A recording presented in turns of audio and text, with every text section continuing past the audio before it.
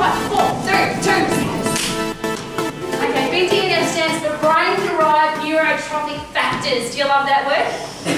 Just pretend it's one word. Brain-derived neurotrophic factors. Go. Brain-derived neurotrophic factors. Now, makes me feel smart. For those of you who don't know my story, I finished school well before year 10, so for me to say such large words makes me feel really smart. This is called fertiliser for your brain. If you don't want to say brain-derived neurotrophic factors, just say fertiliser for my brain. You pump fertiliser for your brain through your brain when you do exercise. Now, when you pump fertiliser through your brain, guess what happens to your brain? It grows. And for those of you who have heard this before, I need you to hear it again. My father died of Alzheimer's, and he was told that there was no cure. You're going to die, Rowie, your dad's going to die, and that was before 1999. In 1999, this neuroscientist said, hey, we got it all wrong. You can replace your brain cells, you can have a brain that regenerates, you just have to pump some of that stuff through your brain. Now, we understand dopamine, serotonin, endorphins, yes? All happy drugs that you pump through your brain. Guess what most people don't have pumping through their brain? Have you noticed? I mean, I live in a country where all animals are happy. I've been in Brisbane today. How are you today? People look at me like I'm a lunatic. So what do we need to do for people? We need to pump some happy drugs through their brain. Would that be good? Now, I don't care if you're not... We've got Kay, and we've got lawyers, and we've got Wiley, and we've got phone apps. There's a whole heap of you who don't do fitness. But if we can get people pumping happy drugs through their brain, will we have a better world for people to live in? Just say yes, Rowie. Yes. Okay. So here's my challenge. Because you thought you were coming to a marketing session, didn't you? Oh, you already know about marketing. All we're going to do tonight is make sure that whatever you're doing right now, you're absolutely loving it. So that if you're doing what you love and you've got happy drugs pumping through your brain, you're passionate about what you do, do you think you might attract some people into your business? So the next thing, we had B, D, and F, yes? The next word you're going to write down is passion. Obviously you hear me say this all the time. P-A-S-S-I-O-N, passion. Got it? Pretty easy word. Now break the syllables. We're going to break the emphasis on the syllable of passion into pas-I-O-N.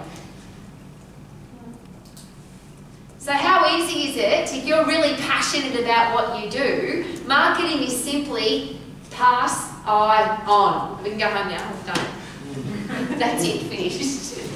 If you're really passionate about what you do and you can pass that passion on to somebody else, will you have to sell or market your business? The first one you'll never have to do. The second one you have to do. Because you can't sell a secret, can you, Yasmin? I'd write that down. You can't sell a secret. People don't want it. They can't buy a secret because they don't know about it. So if you've got happy drugs pumping through your brain because you're doing what you're absolutely passionate about, and then you pass that passion on to other people, and I don't know if you've noticed tonight, but this is a particularly good room for this, you kind of want to get involved with what Maurice's doing, even if you don't even like hay. Kind of keen to find out what she's doing. Most of you might not even like lawyers, but after you hear Shane talk, you go, I want to know a little bit more about lawyers. Because they're passionate about what they're doing, yes or no? Yes. So, if you now want to get people into your business so you can sell your product or service, and this is a really important thing about tonight, if you're not selling your product or service, what happens to your business or the thing that you're passionate about?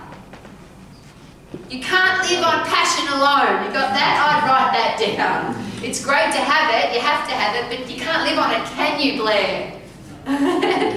You have to put money in the bank. Now, I don't know which country this doesn't matter, but every country, and I've lived in a few, there's this thing called dollars, and if you don't have it, it's a bit hard to survive. Would that be fair? So tonight we're all excited. I am really excited about what you do. However, if we took all the oxygen out of the room right now, how excited would you be about what you do? All you'd be thinking about was what? And that's how most people live their lives, by the way. All they're thinking about is how to pay their next bill. So they're not excited about their life. They don't have brain-derived neurotrophic factors pumping through their brain because all they're thinking about is, how can I pay my next bill, yes or no? And I'm coming at you from probably the most positive place ever. But for me, marketing in business is one of the most simple things on the planet. It's not complicated. Do what you're really passionate about. So I'm going to give you something really easy to remember. You ready? Write this down, please. SUV, four-wheel drive. Now you're going, what? This is marketing, Rowie. SUV, four-wheel drive. Does everyone know what that is? If you have a sports utility vehicle that has four-wheel drive, where can you go? Anywhere you bloody want. Can you drive it on the road? Can you drive it on the beach? Can you drive it in the bush? You can take it anywhere you bloody want, yes? So tonight's about if you find the thing that you're the most passionate about and you do it really well, where can you go? But you're going to need one of these to get there. So just remember that whenever you get a bit complicated with business, this is how simple it is. You just need an SUV four-wheel drive. All right, how does this work now? You ready? Most of you will know what this is. You've heard me talk about it before. It's over and over, some of you. Hundreds of times if you listen to Max Bites. But I can't understand the disconnect, so I'm going to get a little bit aggressive. You ready? And I'll use Marisa as an example. Marisa came to me hesitatingly to share that she didn't want to be a fitness professional anymore, thinking that I would find that to be offensive or something. I'm going to ask you a different question. When somebody says to you, what is it that you do? How do you explain what it is that you do? And I'm going to use your example. What can you not tell people what you do? If you stand up and say, I'm a lawyer, do people get excited about that? No. What's the next worst thing after that? If you're at a party, you meet a lawyer and the next person is an accountant. Public servants would probably do it too. How many of you are you excited about meeting an accountant? Just say no, Rowie. Why? Because accountants are boring. Now lawyers maybe not so boring, maybe dodgy comes to mind. But you did it beautifully tonight. You explained to people what it is that you do, which is help people create wealth and look after their lifestyle. So when people say to me, Rowie, what is it that you do? I don't tell people that I have a business college or a fitness college or I help people become exercise professionals. You ready? What do you do, Rowie? I help people have a career that they love and not a job that they don't. Uber driver says, what do you do? I say, I help people have a career that they love and not a job that they don't. Guess what every Uber driver always says to me next? Can you help me too?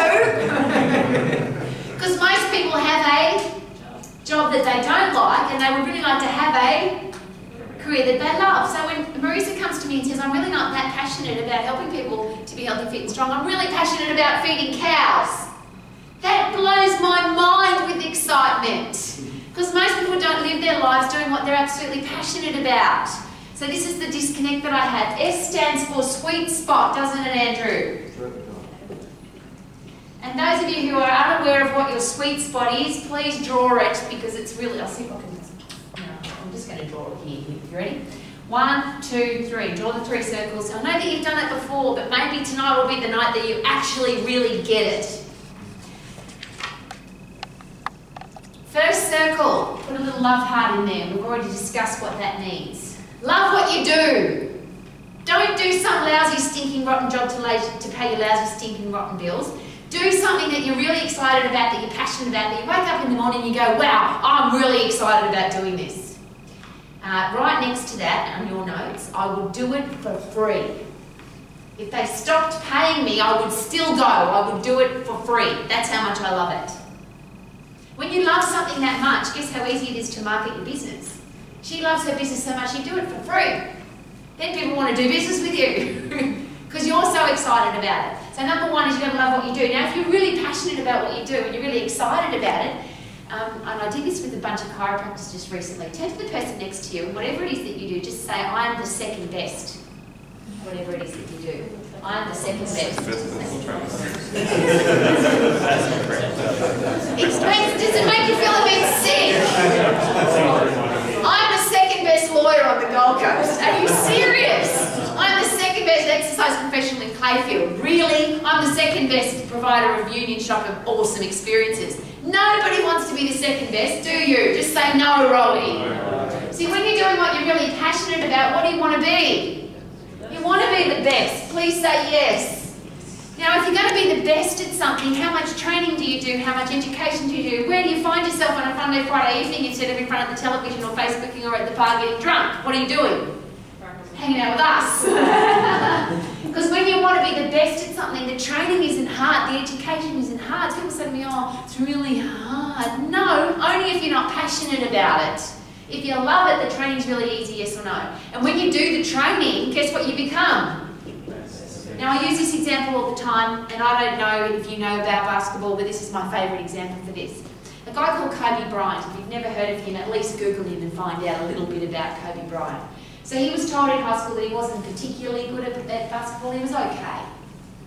Now, if somebody said to you, you were okay at something, but you're really passionate about it, how would that make you feel? You're okay.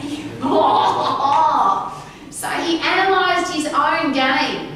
Not the coach told him what he had to do. He analysed his own game and realised his own weaknesses. He wasn't good at shooting, and he wasn't good at rebounding, and he wasn't good at defending. He actually wasn't very good at anything. So guess what he did? Trained his ass off. Now he started with it, because when you shoot hoops at basketball, that's pretty good, yeah? You earn a fair bit of money when you can shoot hoops. So 2,000 a day. How many? 2,000. Now I don't even like basketball, but I reckon if I shot 2,000 hoops every day, I'd get bloody good at it. But I don't want to do it. Guess what he was really passionate about? Basketball. Guess what he became? Now, this is where it becomes really exciting. Put some dollar signs in this circle, please. Most people think, oh, I'm going to make a stack of money. The only way you ever make a stack of money is if you're doing what you're passionate about, you're the best in the world at it, and then you will add massive value to other people's lives. Does that make sense? Yes. Please say yes. I don't understand what the disconnect here is. A lot of people do something for the money. They're not passionate about it, and then they hate the training, they hate going to work. Now the sweet spot is when you live in here.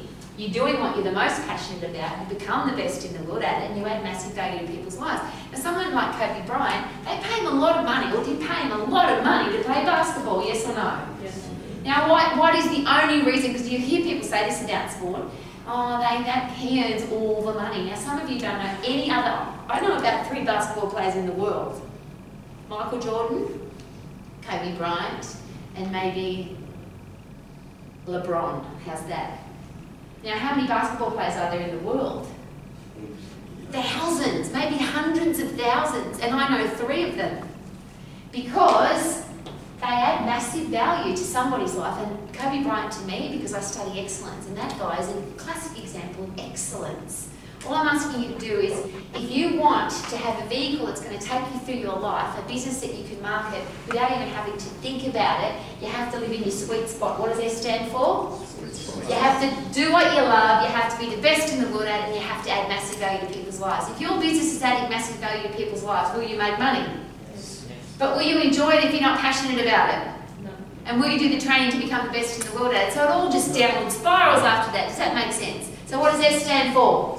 Sweet spot. Live in your sweet spot. Thank you very much. Okay. Now, U stands for, because this is about marketing, there are some universal laws of marketing. What does U stand for? Universal. And we seem to get, I don't know how this happens, I didn't go to university, you can actually do a degree in marketing.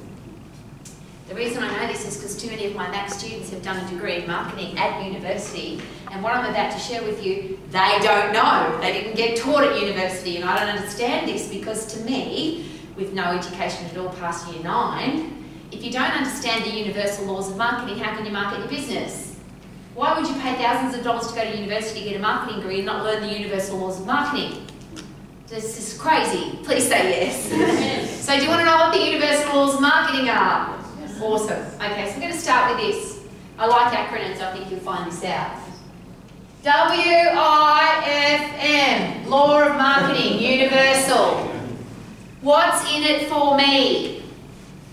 Now, here's some of the challenges. If you see a sign on a building, and let's just think about this, because this happens to us every day. You see a sign on a building, it's a big sign, they would have spent hundreds of thousands of dollars on that sign. You ever said to yourself, I wonder what they do there? Yes or no? Yes. there's nothing in it for you to read a sign because you don't even know what they do there. Does that make sense? So whatever you do to attract people into your business because you're the most passionate about it, one of the universal laws of marketing is that your target market has to say, what's in it for me to keep reading your website, your Instagram, your Facebook, your brochure, your letter, there has to be a reason for me to keep reading. Would that be fair? So whenever you put a piece of marketing together, you get excited about your business, there has to be a reason for people to want to talk to you. So let's go back to we'll leave the lawyers alone, we'll go with the accountant. If you tell somebody that you're an accountant, what will most people do? Nice, thanks, lovely to meet you, move on. Yes, because with accountant, go, say it again. Boring. Okay, so if you're an accountant and you're at a social event like this and somebody says, what is it that you do? And you say, well, help people increase their income, decrease their taxes and retire wealthy really early. What would you say to yourself? Come on, Mitch, what would you say if you met somebody like that? I'll be like you. Can you help me do that? I want to increase my income, decrease my taxes, retire early and have a stack of money, yes or no? Yes. So now I've got a reason. What's in it for me to keep talking to you? You've given me the bloody reason, yes or no? Yes. So I will use my profession. I'm a personal trainer. Please don't say that, Mervyn, ever. Because are there people that have had a really bad experience with a personal trainer? Just say yes. Are there people who think that personal trainers are unintelligent people who chew on their hat on backwards and arrive late? Yes or no? So if you are a personal trainer, don't call yourself one, please.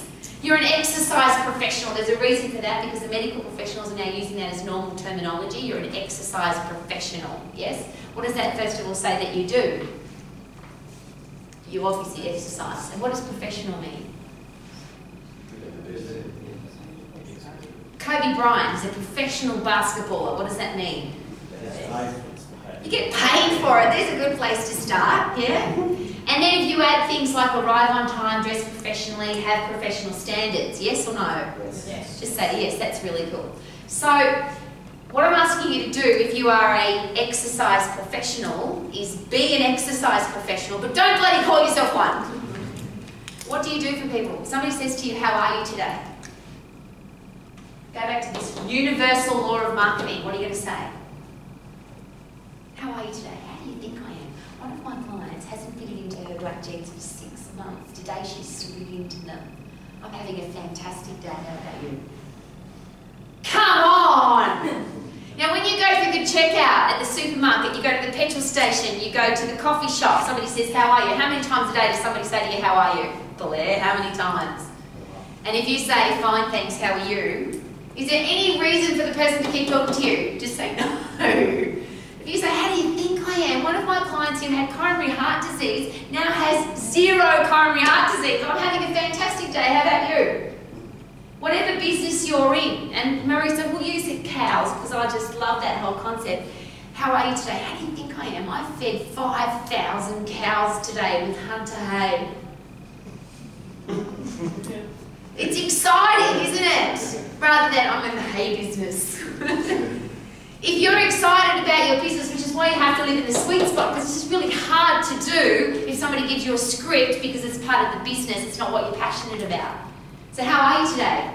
Oh, how do you think I am? I hope somebody have a career that they love and not a lousy stinking job that they don't. Pretty cool. Now if somebody says, what is it that you do? Which you probably won't have to tell them after that because they'll know what it is that you do. But if you forgot the first bit, the second bit is, so what is it that you do? What is it that you do? You said it beautifully tonight. I couldn't put it more perfectly. What is it that you do?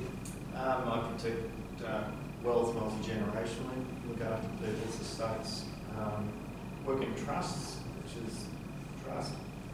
And you're going to work on that too now, aren't you? What I'm asking you all to do is come up with, when somebody says to you, how are you today? Don't just say not too bad, fine, thank you, like everybody else does.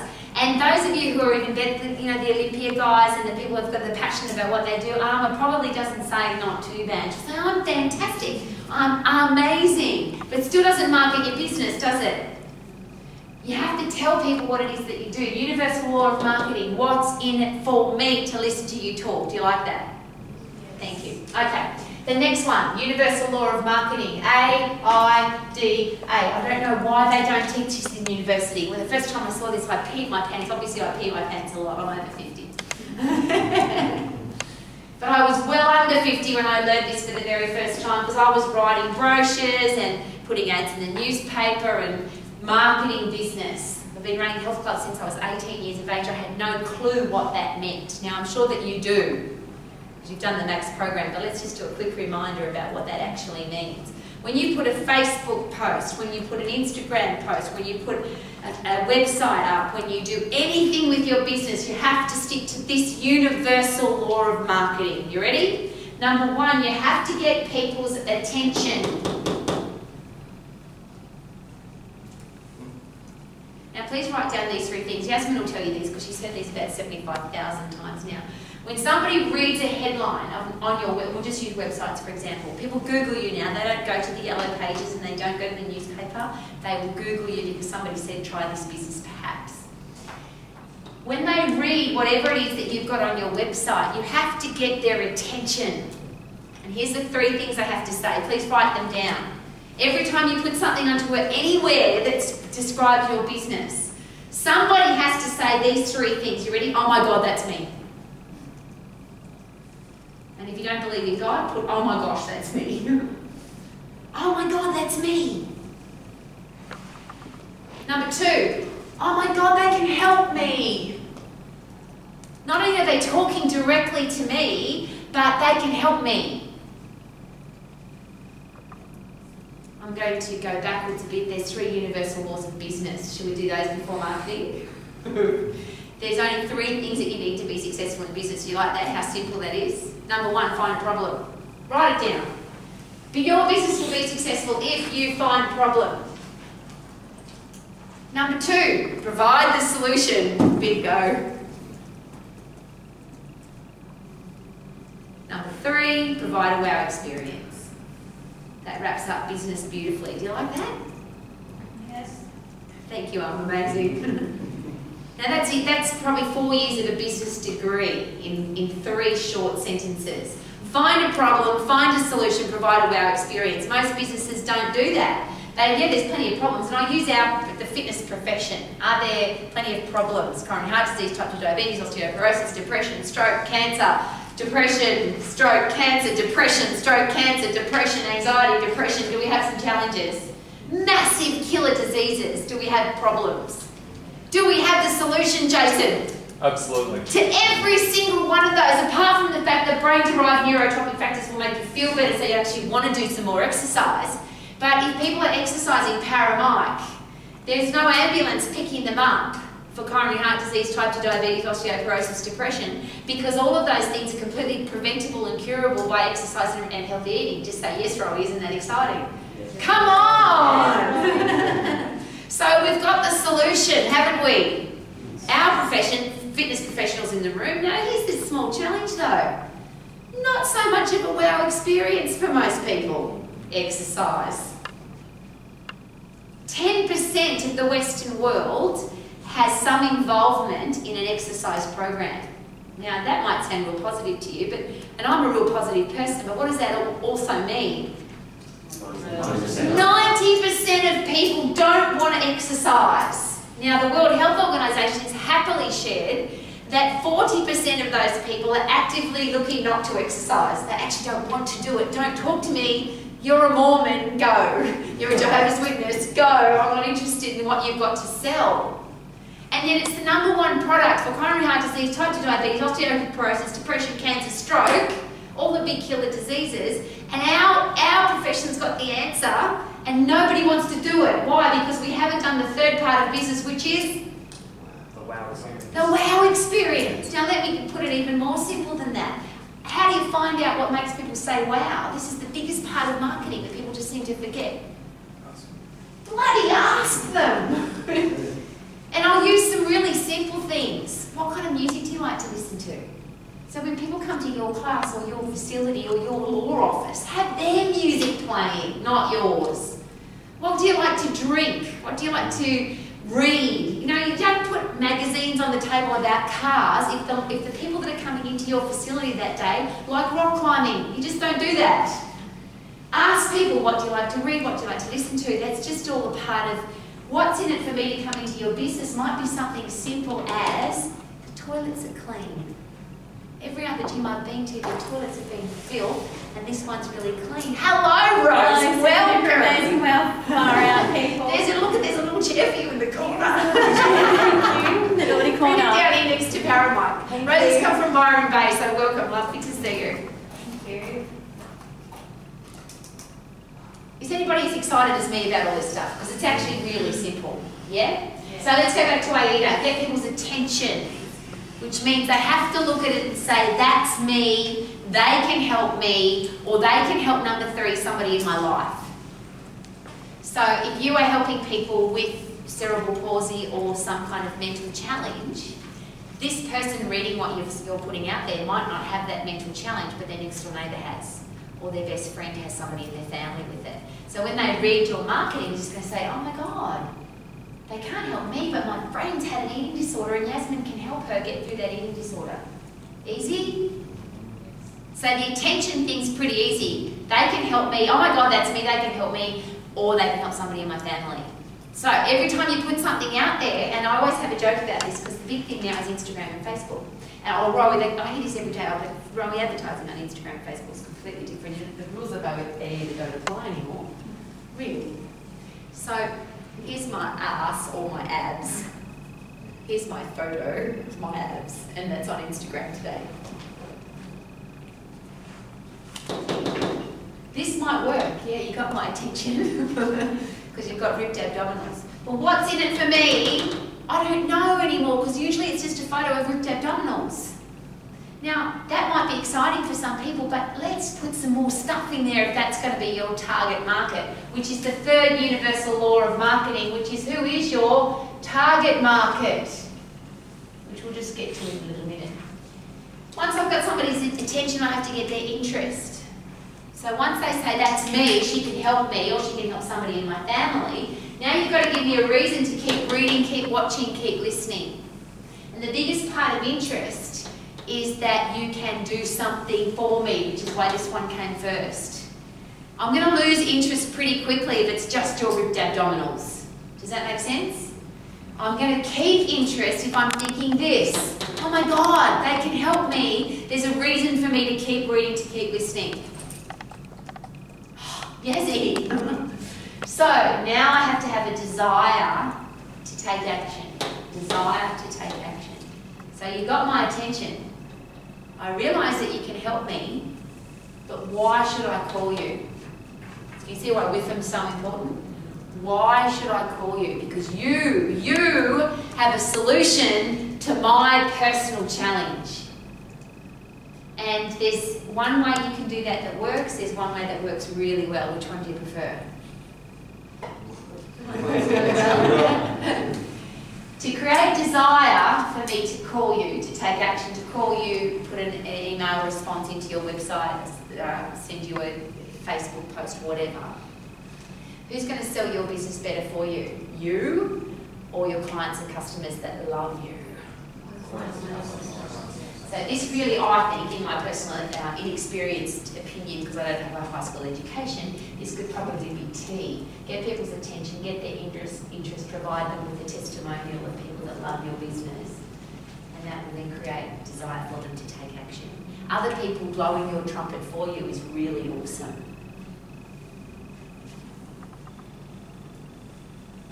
So I can't help myself, I've just got to put a couple of things in there because there's some people in this room that have to leave here today and take some action. You ready?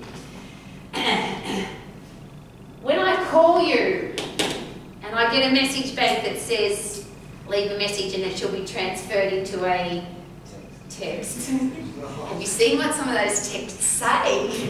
Because it's a machine. It actually can't produce what you said, especially when you use words like I do. So what comes out on that information is usually not what you said. So when somebody actually calls you, and by the way, if somebody's calling you in this day and age, they really want to do business with you. If they actually call you, this is serious stuff.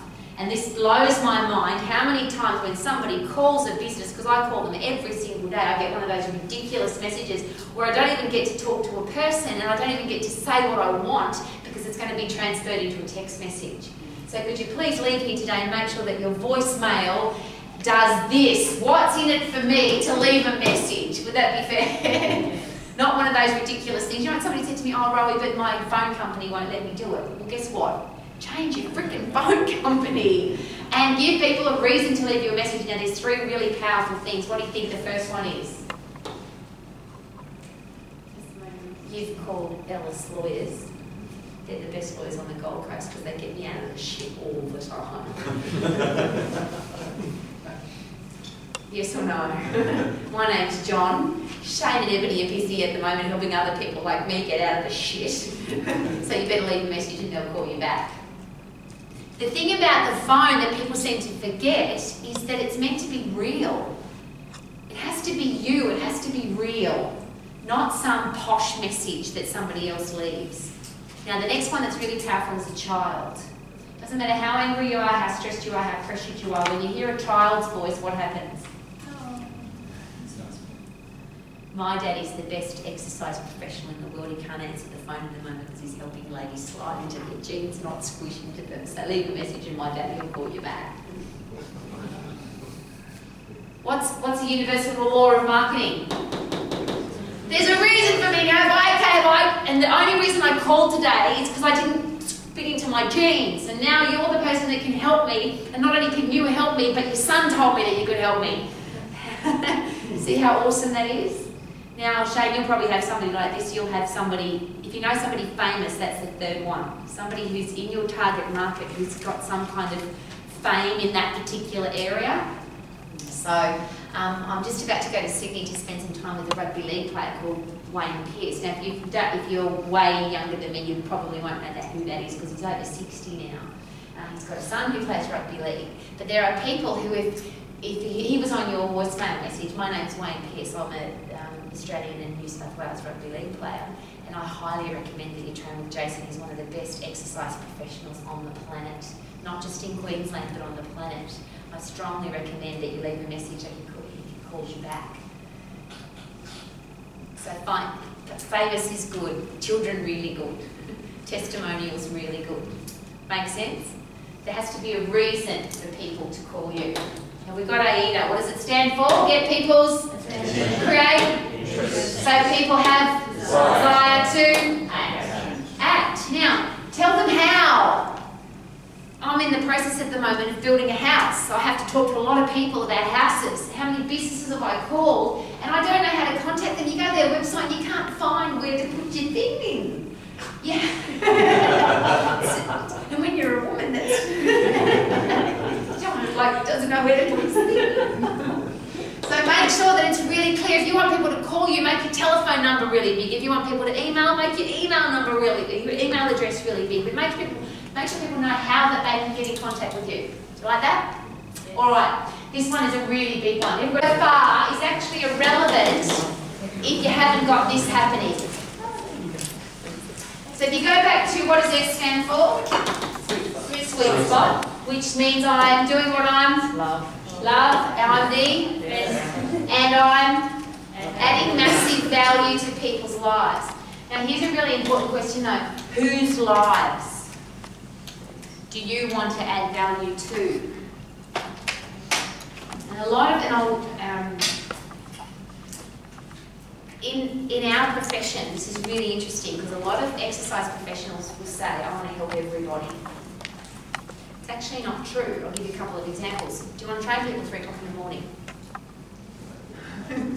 Yes or no? No. Look, he said no. So already you're not going to help everybody because people that want to train at 3 o'clock in the morning aren't going to be, you're not going to want to train them. Would that be fair?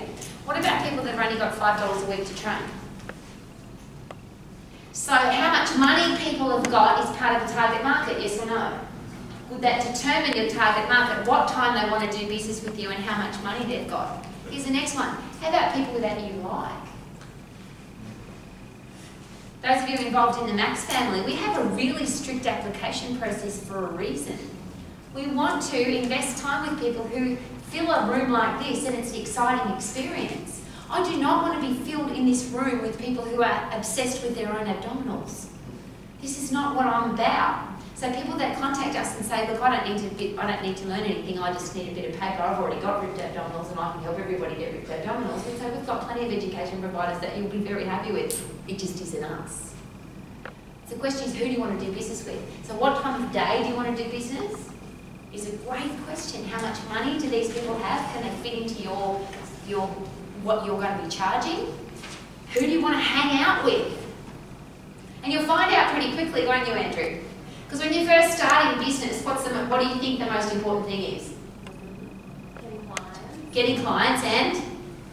That's right, I've got to have some money. But if you do this properly and you do this properly, you might actually do this. So if you are, what's in it for me? Because who's got to say, oh my God, that's me? Your target market has to say that. So if your marketing is effective, then you'll actually attract the right market. And if you don't, you have to do business with them. Because it's really hard to get rid of people once they're already there. If you've already built an app for them and now they want you to keep helping them with their app, it's really hard to get rid of them, isn't it? So would it be good, just as a tip, whether you're starting your business or you're already in business, to have an application process? We just want you to ask you a few simple questions to make sure that we're the right business for you and you're the right client for us. We want to make sure that we can provide you with the best possible service and that you will be the right person for us, which is your target market. Now, another quick thing, and I always share this with exercise professionals, if you don't know, start your business, and once you've got 60 or 70 clients, there'll be a day where you go, it goes like this. Yay, I'm training Mrs. Jones today! And you jump out of bed with energy, enthusiasm, excitement because you've got Mrs. Jones today, because she stimulates you and excites you and you love training her. You look at your book for today and you go, Mr. Jones, Mr. Jones, oh, he's a whiner, he doesn't train very hard, I don't like him very much. So guess who your target market is? Not Mr. Jones. So sometimes it's about getting as many clients as you need, but my suggestion, just from a love what you do point of view, when you do this properly and this properly, this will work itself out. It's a universal law of marketing. Do you like that? You can't help everybody, can you, Jace? No way. So, do you like men or women? Do you like old people, young people? Do you like people who are elite athletes, or do you want to train people who want to lose weight? Do you want to train people who've got lots of money or people who've got no money? And you get to decide. Isn't that the beautiful thing about business? You hear me say this all the time. Choose your own hours, be your own boss, earn the amount of money that you want to earn. Does that sound good? Yes. Yes. And if you get all of this right, it's easy because you'll have a SVU four-wheel drive to take you where? Yeah. Oh, come on. All right, I'll just start speaking a bit faster because we're only up to you. With them, a target market. Yes, got it? Universal law of marketing. Now we're going to look at vocabulary. It's a big word for words. And again, I'm not sure of the disconnect on this. Harry, it's all right for you to be disconnected because you might not have heard this before. The biggest part of your vocabulary in your own business is who are you? And I was so privileged. I think, in fact, I was just about 18. Because when I applied for a position, my first position in the golf club, I was just about 18. They wanted somebody over 30 with experience, and I was almost 18. And I had no experience, but I applied anyway. And I got sent to a management and leadership course at the Hilton Hotel in Sydney, which is one of the reasons why I like the Hilton Hotel chain, because it changed my life this day. The question asked on that day was, who are you? And use 5 words to describe yourself as a person. What do you want your reputation to be? If people are talking about you, what words do you want them to use? Now, I don't want to spend a lot of time on this because most of you have heard it, but those of you that haven't, this is how powerful this is. It's who you are. Now, your business and who you are, what if they're the same thing? Shouldn't they be? Most people do their job 5 days and they do their other thing 2 days. Now, I didn't do maths at school, but is that good life balance? 5 days hating what you're doing in 2 days, and most people, they're getting drunk tonight, so they feel sick for half of tomorrow. So, Super Day, they get drunk again. Sparkle Day, Sunday, they're feeling sick all morning, and then by the afternoon, they're feeling sick because they've got to go to work the next day. Is that life? Please say no. So So if you want this to work effectively, you have to work out who you are and then go and do who you are. Please write that down. I do who I am. And who I am is what I do. Which is, by the way, exactly another definition of the sweet spot. Does that make sense? So 5 words to describe who you are. Now, that was easy for me, and those of you that have done it should just quickly down to the ability now to remind yourself of who you are. Just quickly write down the 5 words to describe who you are. I'm a bit of an extra mile person. Mine was tough and fair, positive, stylish, disciplined, professional, and I connected them to the fingers on my hands.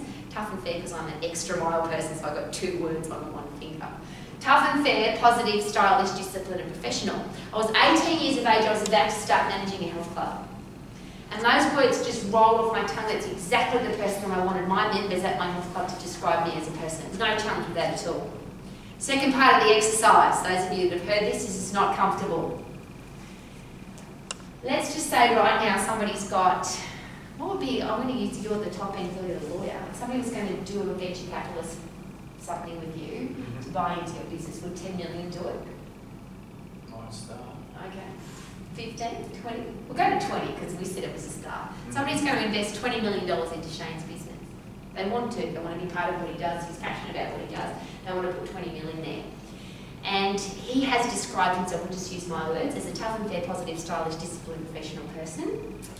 The person who wants to put 20 million there, though, has just said, okay, that's how he's described himself. Let's just make sure that he is that. So we're going to send the Queensland Police detectives forensic team into Shane's life, and let's see if he actually is tough and fair, positive, stylish, disciplined, professional. I'll take this off here because it might be uncomfortable. I'll do it for me. Somebody wants to invest in me as a businesswoman at 18 years of age, and I've told them that I'm tough and fair, positive, stylish, disciplined, professional. They're now going to go and look into my life when I'm not there. So we're all sitting here on Friday evening. They're now going to go to your house right now, come to my house right now, and have a look at my life when I'm not there. Just because somebody wants to invest $20 million into my business, they just want to make sure that I'm the real deal. The person investing into or investigating my life, looking into my life, has never met me before because I'm sitting here. They're going to my hotel room in my house to have a look at my life. So they're going to go to the front of my house, they're going to have a look at my garden, they're going to have a look at my letterbox, they're going to have a look at the outside of my house. They're going to go inside my house. Please do this for yourself. They're going to go inside your house. They're going to go into the kitchen and have a look at the third drawer in the kitchen. They're going to have a look at your toothbrush. Is it a shaggy toothbrush or is it in good condition? They're going to have a look at the sheets on your bed. They're going to have a look at the deodorant and moisturiser that you use. They're going to have a look at the condition of your shoes. They're going to open up your undie drawer and have a look if you've got sexy undies in there or daggy old ones that have got rips and tears in them. They're going to have a look at the last 50 websites, 500 websites that you visited. They're going to have a look at your bank account, your music collection, your library. And they're going to come up with 5 words to describe you as a person to share with the person who's going to put $20 million into your business. The words that you use to describe you as a person, and mine are tough and fair, positive, stylish, disciplined, professional. I don't know what yours are, and if you haven't got some, it's a good time to start developing who you are as a person. The words you're going to use, the vocabulary that you're going to use to describe you as a person. If you want people to invest into your business, who are they going to find there? Who you are is what you do, and what you do is who you are. Does that make sense? We talked a little bit at the start, and Mervyn and I today came in about mental health. Very uncomfortable to live a life when you're pretending to be somebody and the whole world thinks that you're this person, and actually if they look in the third drawer of your kitchen or the last 500 websites that you visited, I'll have to tell you, this is so funny. I was in the bra section today at the department store, and there was a guy wandering around in there and looking at bras and undies. And there's lots of reasons why that could happen, isn't there? There's this end of the scale where he wants to buy gorgeous underwear for his partner, or there's this end of the scale where he wants to wear them himself. Yes or no? You've got no clue though, have you? And I use that as an example because I had a giggle to myself today, because people do that. You all do it, we all do it about everybody. I wonder who they really are. Is this the coolest husband ever who wants to buy really sexy undies for his wife? Or is this the guy that likes to wear women's underwear. Not that that's right or wrong, but it's a different headspace, isn't it? So many people live uncomfortably because who they are to the world isn't who they really are. Now, if you're living your life who you really are, the words that you use to describe yourself on your CV, on your resume, on the proposal that you give to your clients, and I use the example of $20 million into your business, but those of you who are in business, if you added up all the clients in your business over the next 20, 30, 40, 50 years, you'd probably get much more than $20 million. And why would people invest money in you if who you are and what you say who you are not the same thing? Are you with me? I don't understand the disconnect here. Decide who you're going to be. Now, today could be the day. Today you could go home from here and go, okay, I'm going to be this, and this. And just be that person and love it. I don't know how you guys went, but I was very uncomfortable the first time I did that because tough and fair, positive, stylish, disciplined, and professional was not who I was. If you went to my fridge that day, you would have found some rotten bananas and some green cordial. If the Queensland Police went through my house that day, would they have found a tough and fair, positive, stylish, disciplined, and professional woman in there? Rotten bananas and green cordial, please say no. And I use lots of examples. If somebody goes to your house at 3 o'clock in the afternoon and your bed's not made, is there a disciplined person living there?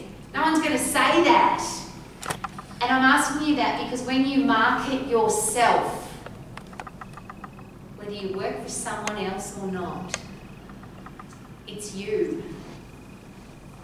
And the question is, who are you?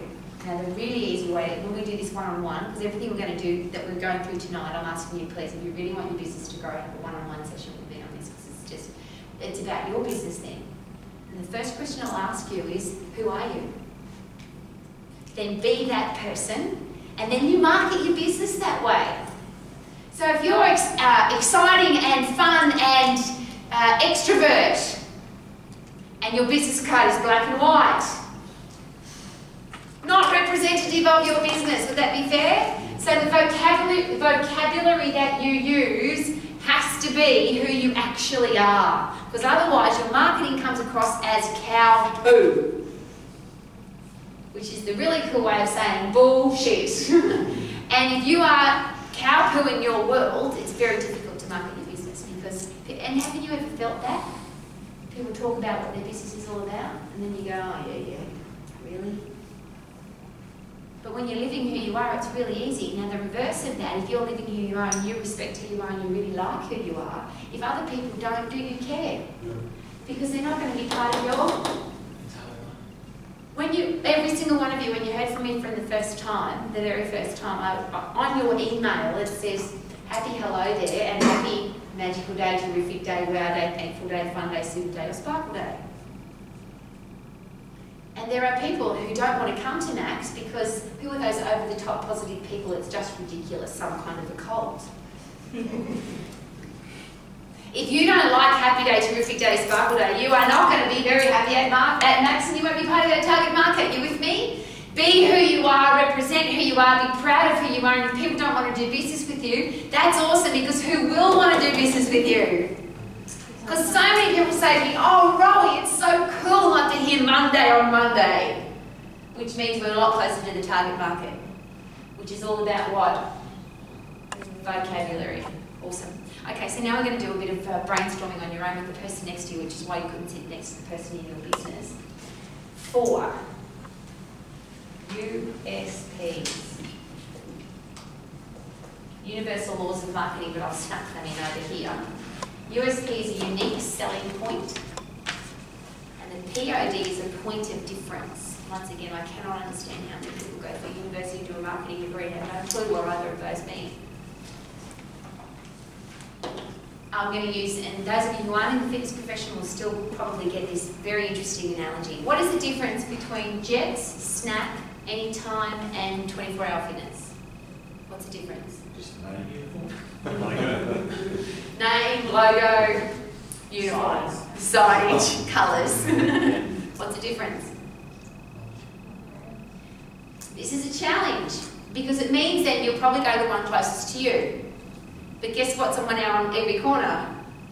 One of each. If you don't have unique selling points, you can't sell your business. Now, there's a unique difference between the two, and this is really important. The key is to this here. Unique selling point is what you sell to everybody else. It's what you tell people about your business. USP. Point of difference is what other people say about your business. So, Andrew, and that's why I left you to last night on purpose. Andrew cannot stand up and tell everybody how awesome he is at making apps. He would sound like a dick. Yes or no? So he can't do that. It's not a selling point. I'm awesome at apps. But guess who did it for him? His point of difference from because I did research. We did so much research on apps because we really need our students, everyone to have an app, and we did so much research on it. And Andrew was the only person that spoke English, not geek. And he's so patient with me. Say that in his marketing. We'll be so patient with you if you're an IT idiot. But I can say that. So let's go back here. Why are testimonials so important? That's your point of difference. And I use again that in the personal training MAPS family, a lot of people have people's favourite music and they have a fluffy white towel and it's a 30-minute session, which by the way is not unique anymore because there's other people that do that. But you can't put that stuff on your marketing. You can't say to people we're going to have your music playing, have a fluffy white towel and we're going to arrive on time. But if you're at a barbecue and your business is doing all of those things, you're at a social event, you're at the bar downstairs, nobody's ever been to your business before and they've had crappy experiences at personal training studios and they say to their mates, I've just been to this personal training studio, they had my music playing, they had a fluffy white towel with my name on it, they arrived on time and the guy didn't smell because they had a bad experience another time with a smelly personal trainer, yeah? Now you can't put on your marketing you're not going to smell. That is not a selling point. But it could be a point of difference. Do you see the difference? So what you have to do now, and you don't have to have 4, but for the sake of my analogy tonight, you have to have 4. With the person next to you, and this is really important, 4 things about your business that other people do your business, but you do uniquely different to any other business. Nobody else does what you do. Go. 2, 2, 2, 2, 2, 2, 2, 2, 2. You're with me?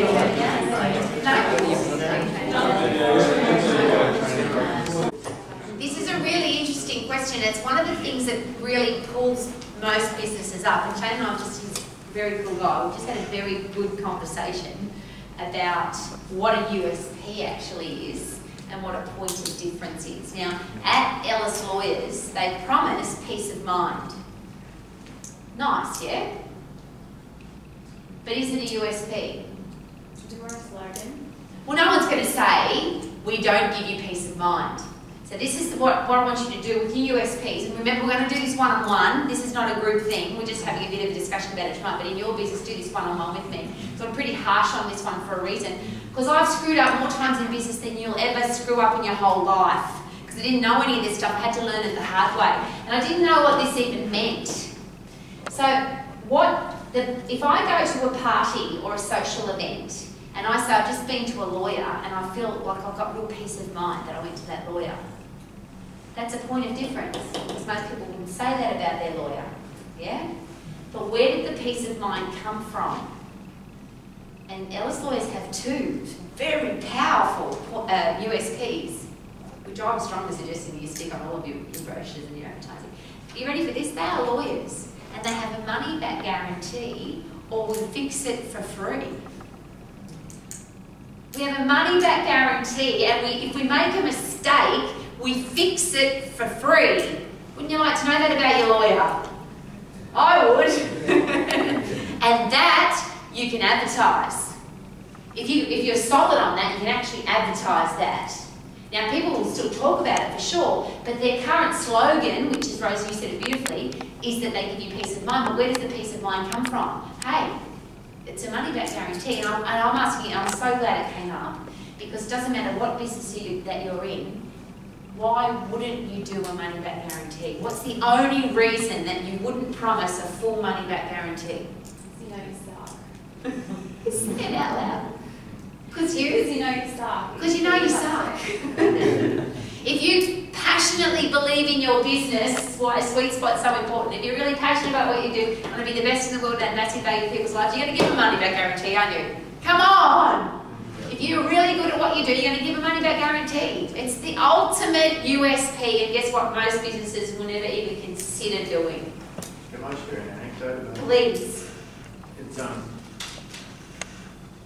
one of the things that the business still does is cottage conveyancing on behalf of people, because we've always done it before. What is that, please? Buying and selling properties for people and making sure that the settlement goes through and protects your house or unit, whatever it may be. And as many Christmases ago, we're getting fairly close to Christmas on the Gold Coast, and you can imagine how hard it is to get rental accommodation on the Gold Coast at that point in time. One of my staff members stuffed up, and we actually settled the sale of the property, but the purchase didn't go through. So that means they're out of a house or unit before Christmas when you can't get rental properties, and they're not moving into their one on the same day or fairly much that time. In addition to that, the difficulty came up is that they had a cat that needed to be cared for as well. And again, you know, rental accommodation with a cat of all things, and that's not the easiest thing to do, right? So because of the fact that the stuff-ups took place and because of what we actually do, we put them into rental accommodation, which was holiday rental accommodation, which was, you know, pick a number, 5 times, 10 times whatever it may have been, and that just for general accommodation. In addition to that, the cat died during the period of time that it was away from mum and dad in the cattery. So we went out of our way to make sure that the cat was properly cremated and provided for, and the ashes and things like that, as well as providing the accommodation, which I think was for about 2 weeks we were able to get them into actually their property. So that cost me many times more than what it was in a monetary way with what took place. But I've still got an anecdote that I share around the country when I'm speaking at times about kitty carking it. So from a marketing perspective, and that is, you know, many-fold, 100-fold times whatever it may be in relation to a monetary side of things. Thank you. What a beautiful example of everything. We've just thank you so much. First of all, you can't sell that. You can't put that in your marketing. You can't put the cat story in your marketing. But people will talk about it, yes or no. Yeah? Peace of mind, that's a given that's going to happen. But we don't know that. You can't put that in your marketing. What you can put in your marketing is that we have a full money back guarantee, or if we make a mistake, we fix it. And one of the most beautiful points of difference for you from other businesses is the way you fix your mistakes, which is just awesome. Are you with me? Now, we're not going to spend too much time on that because these two are really important. And I'm anywhere between one, you really only need 1 point of difference, but one is, and as many as you can have is awesome. The biggest one is a full money back guarantee, or we'll train you for free. At the moment, the only people that I know in Australia that are doing that, Australia and New Zealand, is Vision Personal Training. They offer a money back guarantee. If you don't lose the weight in a certain period of time, we'll train you until you do. And they actually use that as a major selling point. So I'm asking you to please come up with something that's unique to everybody else. And the number that I was challenging with is 4. And if you come back to me and you've got one really good one, which is a money back guarantee, is a really good one. Now, if 2 people in your town, two personal trainers, exercise professionals in Emerald have full money back guarantee, guess what you can't use as a USP anymore? Because if somebody else is doing it, it's not unique. The big part of this is it's unique, so nobody else is doing it, and selling point is what you can sell in your marketing. You with me? Now, if you don't get it, that's all good, because guess what Max is all about? This is all about one-on-one, so we're going to do this together and work it out together. Your point of difference is the stuff that people talk about, that you actually have no control over whatsoever. But when you want to provide wow customer service to your target market, what are you going to ask them? What's going to make you say, wow? And if people are saying, wow, guess what is already covered? It's really easy. Okay, are you excited yet? Yes. We are up to W. I'll give you a clue. How do you get people to say wow? If people are walking away from your business and they're saying wow, every single time they say wow, will you need to market your business? Will you need a referral program? Those of you that listen to Max Bites, this is my absolute bugbear about referral programs. Do you need to have a referral program in your business? No. Would it be really good if all of your business was coming from your current customers and clients telling people how wow you are? Would that be great? Yeah? So how do you find out what makes people say wow? Ask. Here's my real challenge with referral systems. If you refer somebody to our business, we will give you $10 off your next personal training session. Right. If you refer somebody to our business, we'll take 50% off your next bill. If you refer somebody to our business, we'll send you on holidays. It's nice, but here's a great question. Do you want people in your business that you can ride? Or do you want people in your business that are so excited about your business that they're automatically telling people how awesome you are? Now, there's a difference. When people tell people, other people, how wow your business is, what do you need to do? You have to say thank you. And that's the really interesting thing. It's something that came in and I really, I'm just, for me it's the most important thing. If somebody says you should go and study with Max, before I even contact the person who wants to study with Max, I thank the person that sent. Because that's just such a special thing for somebody to do. There's so many businesses that people could recommend. But if somebody's recommending somebody to your business, what's the very first thing you should do? You have to say thank you. It seems like two words that's forgotten. It seems like we live in a world now where thank you just kind of irrelevant. So please make sure that rather than, and I'm not telling you what to please, it's not about telling you what to do in your business, but a lot of marketing plans will have a referral system where it's a bribe. If you do this, this and this, we'll give you this. So people run around, you should do, and don't you feel a little bit cheated if somebody recommends a business to you and you found out that they got a $100 gift voucher because they recommended the business to you? It's like, well, is it really a great business or did you just recommend it because you got a $100 voucher? And they work.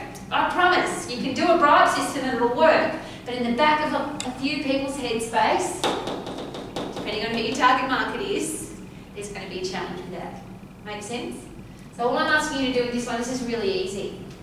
Ask people, and this is such a simple question. I'm going to use you today, Mitch. You're calling a school. You talk to I do because this is what I do with teachers. Andrew's been there when he's actually heard me say it. You've brought today a group of school students, year 9s, you've brought 40, 50 students to this event today. What do we need to do for you to walk away from here today saying you've not only invested the right amount of money, but you've got twice the value? I'm going to say that again. What do we need to do to make you feel like you've got twice the value of our product or service today? So many of you have heard this example we're going to use again. Everybody stand up as well. I'm racing, I promise, because we've got a very short period of time. You might get set, go. Brain derived neurotropic factors, go! Say it to yourself. Brain derived neurotropic factors, brain derived neurotropic factors, brain derived neurotropic factors. I'm pumping brain derived neurotropic factors through my brain. Yes! How long does that take, by the way? 11 seconds. Thank you very much. For me, it's 11. You might be 10. 13. Just think of the fellow called Usain Walk. What's his name? How long does he bolt for? 10 seconds, 11. Not 11, 9, closer to 9, much, much closer to 9. So, you go to a new bank in Brisbane. You ready? I don't care if you're not from Brisbane, you could be from Emerald, but there's a new bank in Brisbane, okay? And if you go to the bank and you give them $100, they say come back in half an hour and your return on investment will be 100%. So you put $100 in here, when you come back in half an hour, we're going to invest your money, your $100 for half an hour, and we're going to give you $200 back. Good bank? Wow. You're all very hesitant on saying wow because it might not be. It actually sounds too good to be true, doesn't it? So let's just say you've got a spare 100. So you go and you give them the 100, you come back half an hour later and they give you 200 back. Thank you for doing business with us. Wow. Woo! You think, wow, that's pretty good. All right, so you give them another 100. You go, all right, I've got 200 now, here's another 100. So, all right, cool, come back in half an hour, and they give you another 100 back. How you going? Now you've got a few more, you go, all right, take all of them. So you give them 4, come back, they give you 8 back. How's the business? All right, this is my favourite analogy though. So it's raining, and they say, if you can only do this once a week though, it's raining, it's your time to go to the bank. Do you still go? Yeah. But it's raining. You're from Palmerston North, it's cold. Do you still go? You give them 100, they keep it for half an hour, give you 200 back. Do you still go? Even if it's cold. Really? What if you're tired? Do you still go? What if you don't feel like it? Do you still go? This is my favourite question for all the blokes in the room. I don't know how the women answer this, but the blokes was a really cool answer. You're in bed with your favourite person. And your favourite person says to you, don't go to the bank today, stay in bed and make love to me. What do? You actually don't. Laterally think this one for me. What do you actually do? I'll give you a clue.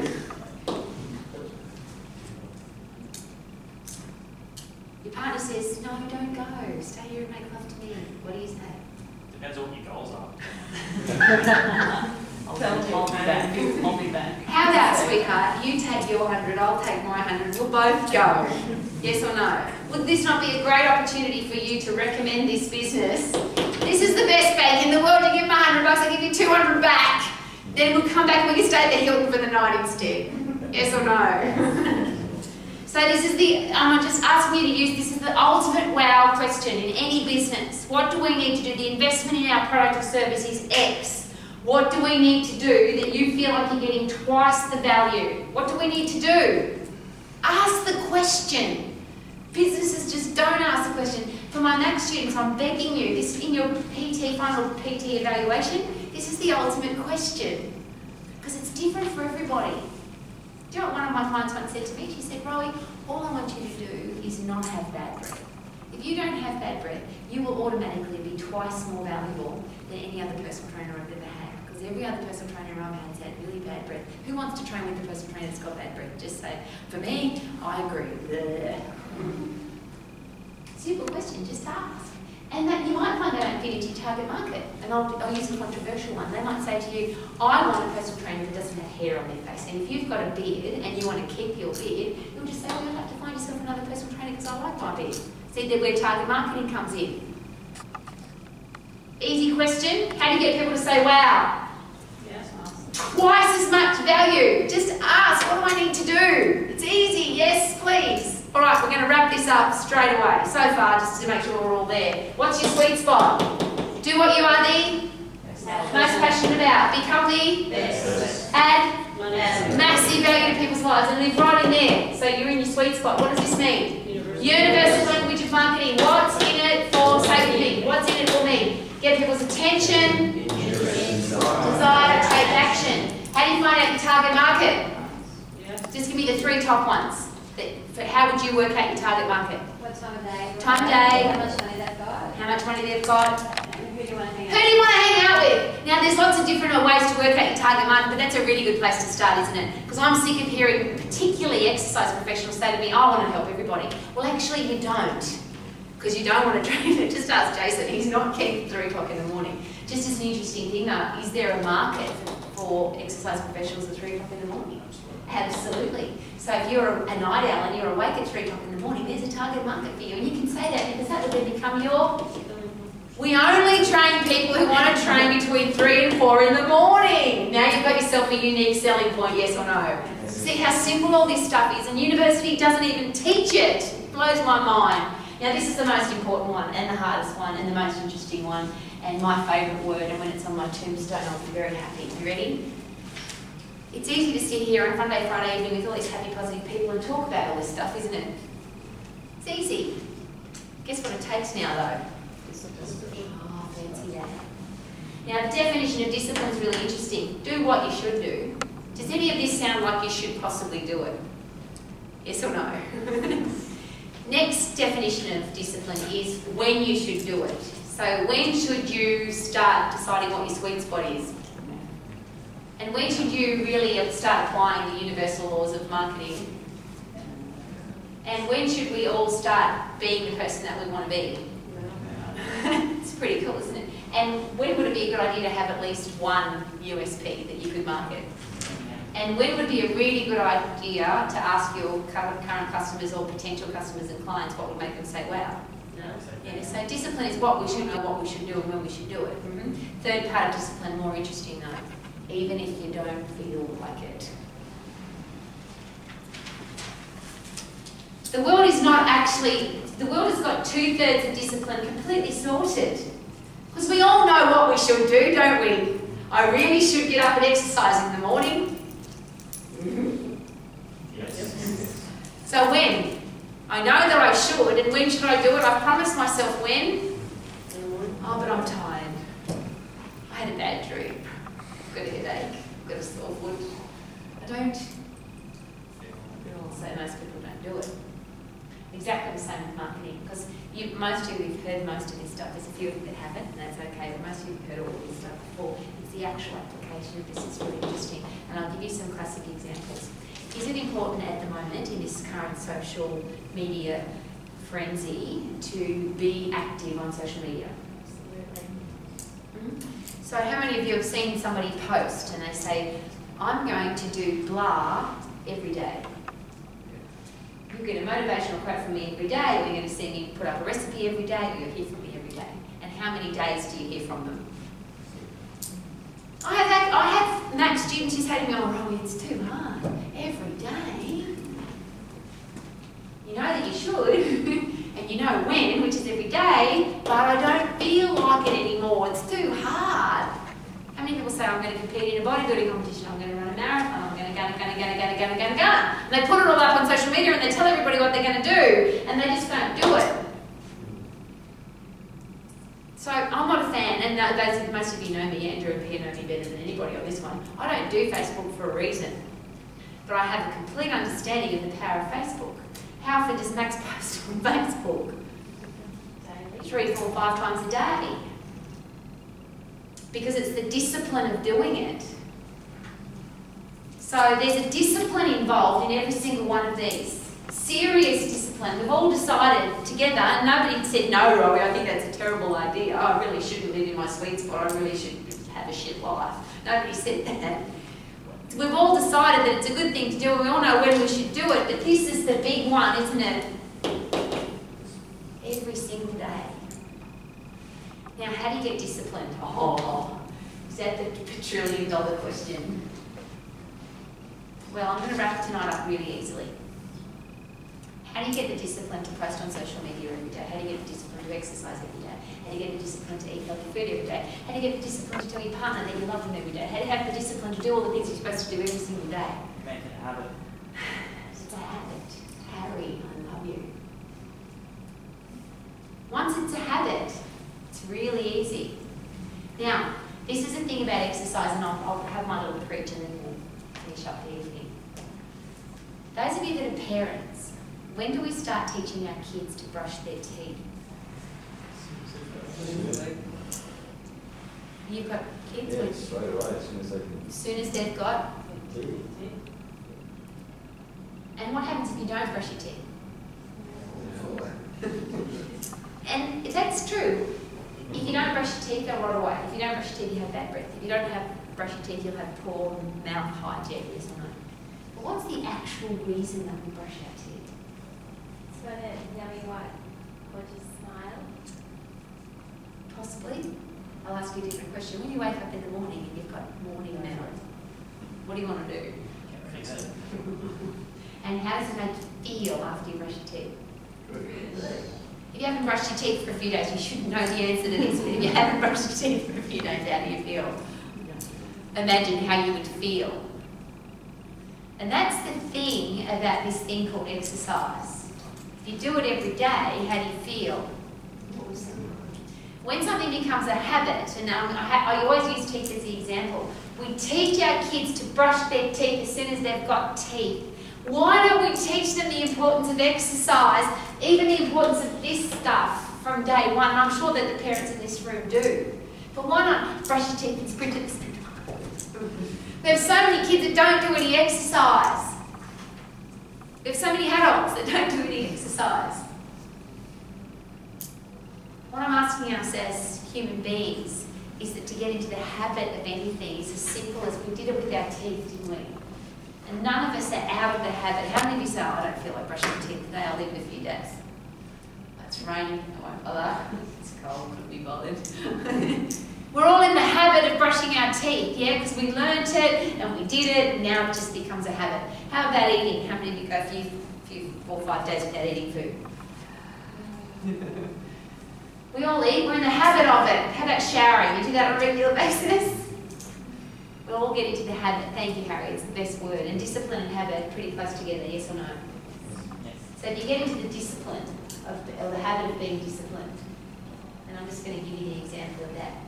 If you picked, and you've all heard this before, and it's just Harry, you only maybe 2 months in, if you pick 3, 4, 5 things, Marissa, which you and I talk about on a regular basis, that you promise yourself you're going to do every day. Easy things that you would never miss. So I'm going to use the word, the 5 magic number because you can put it on your hands. If you pick 5 things that you're going to do every single day and not miss. Now I'll just give you a couple of examples. And when I heard this for the first time, for me, it was things that, it's got to be things that if it's 3 o'clock in the morning and you're really tired, you can still do them. Because they're not hard, yeah? So I use one example is to learn a new word every day. And there's lots of reasons for that because there's lots of words that you don't know the meaning of. So I just set a habit goal to learn a new word every day. Now, how long does it take? So easy now that the computer will actually spit it into your mainframe on a regular basis. Is it easy? If you learn a new word every day, after 7 days, how many new words have you learned? 7 after a year, 365 days, and you get smarter. Even the psychologists will tell you actually your brain opens up because you're learning more stuff. If you did 10 seconds of sprinting 3 or 4 or 5 times a day, what will you do? Pump happy drugs for your brain, grow your brain. Is it easy to get puffed 10 times, 5 times, 3 times a day? Yes or no? 30 seconds of exercise, yes or no? Yeah, easy, yeah? If you do it for 7 days, how will you feel? 3 times a day you pumped happy drugs through your brain. What about, and this is controversial, but I don't know what it is that you eat, whatever you think is a healthy food, what if you ate just at least 1 serving of that healthy food every single day, never missed? Now there's different ideas of what healthy food is, but whatever you think a healthy food is, you go 7 days without missing 1 day of a healthy food. So I've got 3 things now. What about if you've got a partner or a child or somebody important in your life and you tell them every day that you love them? Those of you in relationships, if you tell the person that you really love every single day without missing, I love you, how's your relationship going to go? Do you know what some blokes say to me? Well, my wife thinks I'm doing blame up or something because I've never told her before. Oh, good time to start, mate. Awesome. What about, I'm now talking to the mums and the women in the room who we often say, I do everything for everybody else, but I don't do anything for me. I never look after myself. So my really funny one was I was going to do something for myself every day. So whether it was paint my nails or pluck my eyebrows or read half a page of the book or something, but personally for me, I came in and had a giggle once because I was 3 o'clock in the morning and I'm painting my fingernails and he goes, you know, it's 3 o'clock in the morning, don't you? Yeah, but I hadn't done that thing for me today, so I had to do it because it was my habit-forming process. I'm going to finish on this. 5 things, 7 days a week. How do you feel at the end of 7 days? You've done them all. Learned a word, ate 1 piece of vegetable, painted your nails. How do you feel? You've made a promise to yourself, 7 days, and you've done it. How do you feel? After you've done something and you feel good about it, what do you want to do? Do it again. Oh, do it again. So I might do a month this time. I'm going to do 31 days, non-stop, not miss. How do you feel after 31 days? Now, all those things are going to make you feel good. If you sprint and brush your teeth and eat vegetables and whatever, you're going to feel good anyway. But the actual habit of doing them, yeah? If you could do a month, could you do 2 months? Yes. Okay. So, and most of you heard this, but this is really interesting for me. I decided that I would run every day for a year. Not miss. Because we all talk about exercising. I run every day for a year and not miss. That first year, I missed 1 or 2 days, I can't remember, but I remember having to, in my diary, there wasn't 365 days, it was like 363 or something like that. How does that feel? Shit. It feels shit. And sometimes that that's good, because when you hit rock bottom, sometimes that's the reason why you never want to feel that way again. So then came the 10 years. I want you to imagine what it was like. We were living at Nixon Road in Auckland. I touched the house on the 31st of December, and I hadn't missed a day of running for 10 years. How do you think that felt? Now, that's just called a habit, and I'm sharing that with you because over that 10-year period, guess what else happened in every other area of my life? Because when you do what you should do, when you should do it, even if you don't feel like it. And there were times when I was travelling, or I had a sore foot, or I couldn't be bothered, or I was tired, or it was 3 o'clock in the morning, but I never missed. How does that make you feel? All of this stuff only works with this on the end. If you want a SUV four-wheel drive to take you everywhere, which I believe is your business, if you're doing what you're absolutely passionate about, you're the best in the world at it, you're getting paid to do it because you're adding massive value to people's lives, you choose your own hours, be your own boss, add massive value to people's lives, how's your life? And you've got an SUV four-wheel drive to take you there, how good's that?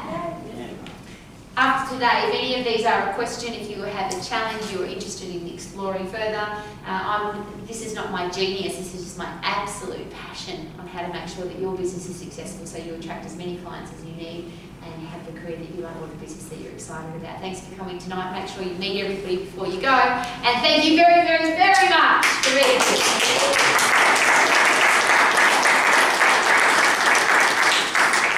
Special event tomorrow morning at Olympia, which is a